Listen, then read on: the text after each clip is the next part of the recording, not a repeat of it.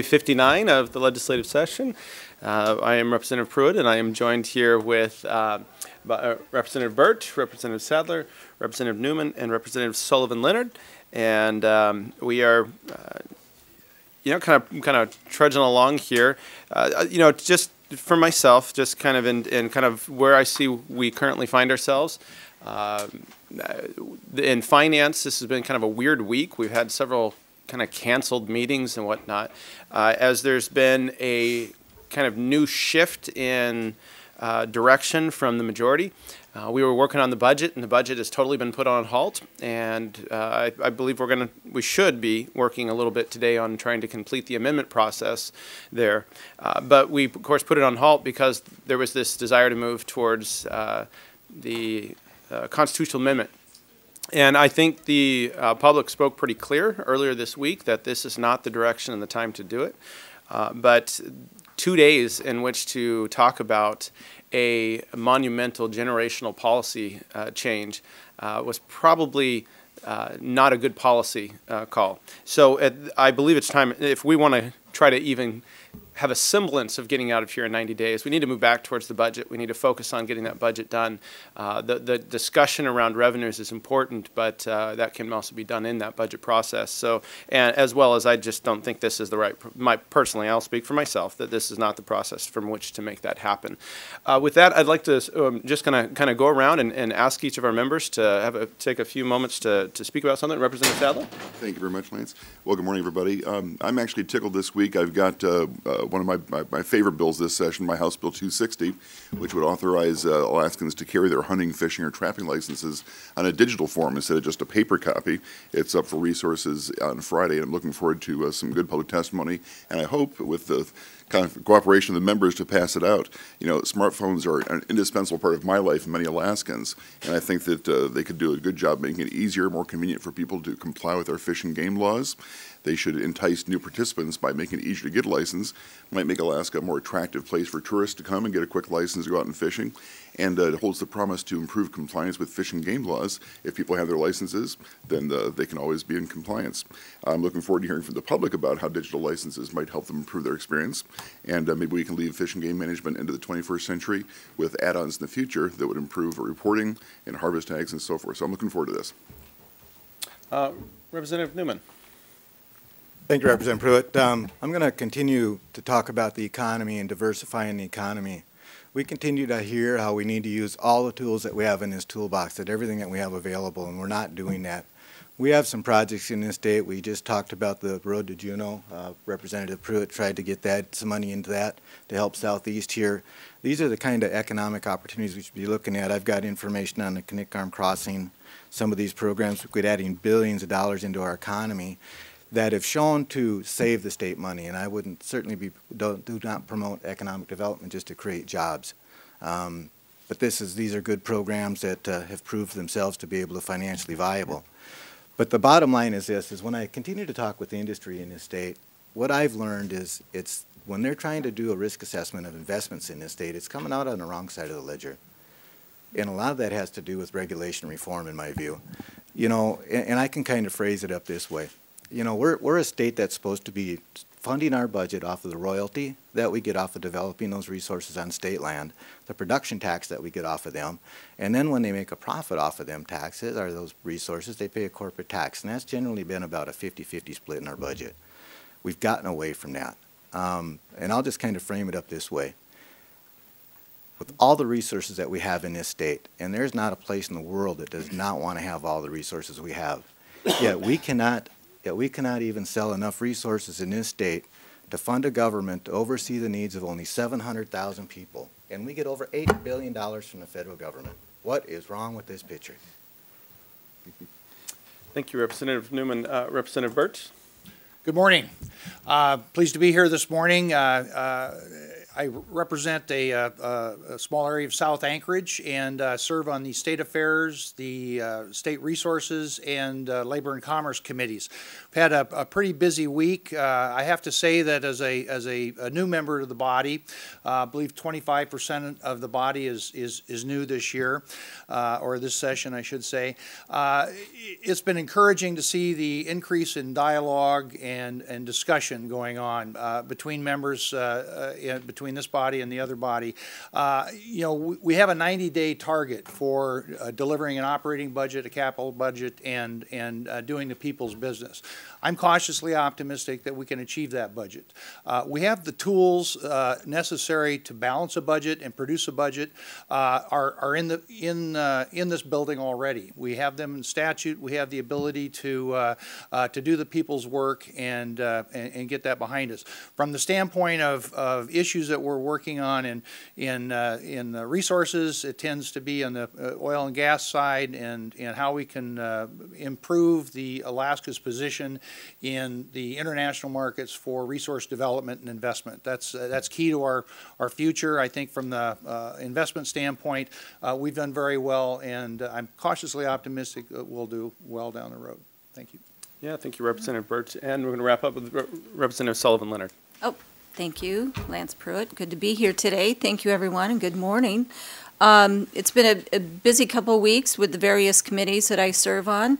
Health and Social Services is joining with the Education Committee, and we are reviewing early development for childhood adverse effects with regard to education and health and well-being, and starting from prenatal care, infant stage, preschool on up. And so we're diving deep into that this week combined with Harriet Drummond's Education Committee. And so we worked on that yesterday, today, and we'll continue that tomorrow. Labor and Commerce has been pretty active. We're moving bills pretty quickly through that committee.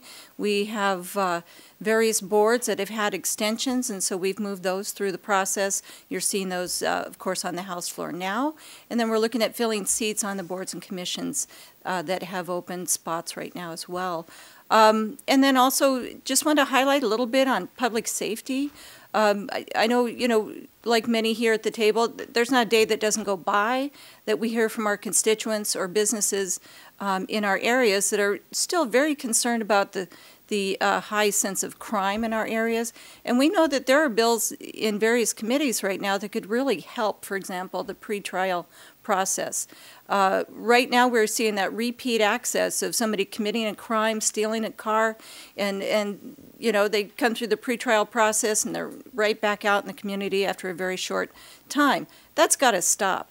And right now there is a bill in committee where the administration has identified that they could have access for out-of-state criminal records. And I think that's a real important tool to have. They should have our judges should have every access for information possible in order to present a sentence to any criminal that's before them. And then just to highlight a little bit on public safety, I've talked to others in my community and you know, so what do we have the tools before us to help fight crime? People haven't been talking about it very much lately, but we sure hear about it in our community. I have a bill, HB 394, which addresses a private police process. And I just want to kind of bring it up for discussion today and through discussion in the building here. But what it is you could actually fill the gap between the state troopers that are, you know, professing this incredible shortage of state trooper positions that aren't being filled. Well, you can contract with a private police outfit, and that fills that gap. Homeowners associations, our neighbors, businesses. Troy Jarvis, who has had more than 30 vehicles stolen in the last 3 months, they're all on board. They all want to have more safe areas in their communities and in their businesses. So anyway, that's what I'm working toward, and I thank you. Yeah, well said. Thank you. We'll move to questions. Rich, and I think I see Andrew back there, so going to catch our attention. Yeah, hi, Rich Maurer, Channel 2 News. So I was just wondering if the caucus had a position or if any of you representatives had opinions individually on House Bill 75, which is the bill that would allow for some forms of gun control for people who are adjudicated with mental illness, or at least a temporary mental illness. Representative Sullivan Leonard. Yeah, I'll take that. Thank you, Rep. Pruitt. You know, it's interesting because as we look at the this unsafe situation that we find ourselves in schools and in the community, really, I think part of it is when you try to look at taking away guns like HB 75 may consider, I think it gives you a false sense of security, if you will. If there's someone out there that wishes to cause harm, believe me, they're going to cause harm. They don't need a gun to do that. They'll find something. But really, I think there's a deeper root of our society that's happening, whether it's the bullying aspect or something that really needs to be addressed. Does that mean we should just throw our hands up and not do anything? That's not what I said. School resource officers are now in place in many schools. They need, I believe, our school districts need to continue to work towards a real active plan for safety. We already have it for earthquakes and other emergencies that we have, that we are preparing for. This needs to be part of that discussion. Rep. Newman.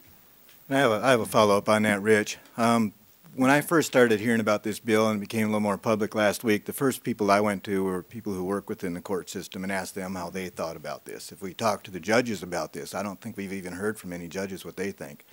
And one of the largest concerns that I heard was, now we're asking judges to be psychologists, basically. Are they going to be asked to decide whether people have psychological issues or not? And how that could affect them in the future down the road, whether it's owning a gun or anything, is up in the air. But I was also told that our judges will do their job. They'll make decisions that if we pass the laws, they'll do their job and make those decisions, but it would be a very difficult position to put judges in.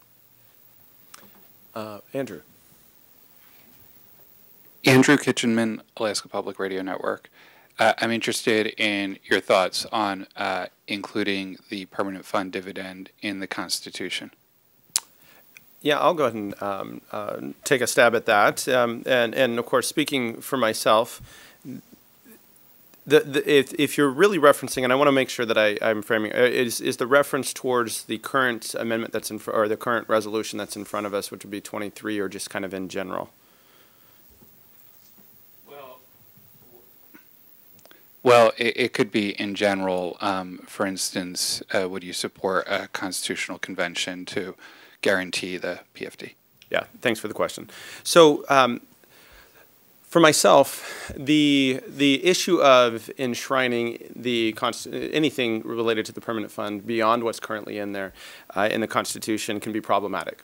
And the reason that it's problematic is because of the fact that, one, there's not the nimble ability from which to change based on challenges that may arise. Let's say, for instance, there is some sort of great natural disaster for which we need to, say, access additional funds. If it's in the Constitution and there's a limit on the ability to be able to utilize some of the funds, here we are, we have a $60 billion fund that we wouldn't be able to access to help get ourselves back on our feet. Now, that's an extreme example, but it speaks to why limiting our ability to be able to do what's necessary can be problematic. Do we need a framework? 100% agree that we need a framework from which to operate under. I believe what we're going to find today, even maybe right now actually, is that the Permanent Fund Corporation is meeting on a resolution, and the essentially the gist of that resolution is they need a structure from which to be able to manage our money. They need to know what the intent of the legislature will be in general on how to utilize the earnings reserve or how to utilize permanent fund money. And so we do need a structure, but placing it in the Constitution, I feel, creates a potential long-term difficult challenge, as well as it doesn't give us. There is a piece that's in 26 that I agreed with, and that is a look back. because our continued effort, if we use the earnings reserve, we should, as leaders within government, should constantly be focusing on what can we do to use less and less of that money and put it towards government. And if you have a constitutional amendment that says there's an automatic amount that's going to go towards government, then we will spend it. That's just what the government has proven they will do. Whereas it gives us the ability to come back every couple years, if it's not in the Constitution, and say, hey, nope, we don't need that much anymore. Let's keep it in the fund. Let's let it keep working. I don't know if any, Representative Newman? Andrew, there's a lot of diverse opinions on that. And actually the legislature and the public have been looking at this since 2004 when it was first brought up at the Conference of Alaskans. And quite frankly, it still hasn't been decided. You know, a lot of legislators here, I think every legislator here is representing the people that they work for and their opinions. I know the people in my part of the state feel that probably if we were to take the current version that we have right now and enshrine it in the Constitution would be acceptable. That would be their preference. You know, and we're representing the views of the people in our district. And that's how diverse our state is. We have different needs in the state. You know, Senator Kelly has said maybe this is an issue that's going to have to change when the legislature changes makeup. I don't know. But Andrew, I think that most of us are representing the voices of the people in our district. That's our job. And I respect that. And that's the only way you're going to get through this, if you do respect the other people's opinions and continue to work through that. But thank you. Representative Birch? Short answer is no. I personally don't, and again, from my assessment as a 25% of this body is new, and in my assessment of this process, it is unrealistic to expect a budget to be passed without using some component of earnings from the permanent fund. We have a $2.5 billion deficit on the face of it because of our inability to reduce spending to a point that matches the $2 billion in actual revenue. So some level of earnings from the permanent fund are going to be required to balance the budget. The question is, do you do it in a kind of a haphazard manner, or do you do it in a more structured manner? I personally support a more structured approach. I think the public is looking for some stability. They're looking for some resolution. They're looking for a path forward. I think we need to be working towards a 90-day session. We need to work, you know, both bodies need to be working together to find a solution. It's unrealistic that we not use a portion of the earnings from the permanent fund to balance our budget. Thank you. And one last piece. That's not to say that there isn't an opportunity for a constitutional amendment.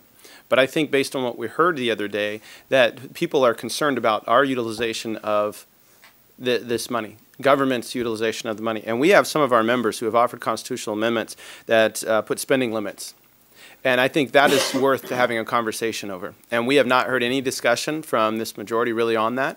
And I think that there have been several different ways to put a constitutional spending limit out there, and we haven't had any conversation. So if we want the trust of the public in whatever we may decide to do, we need to be able to ensure them that they can trust us to use that money wisely.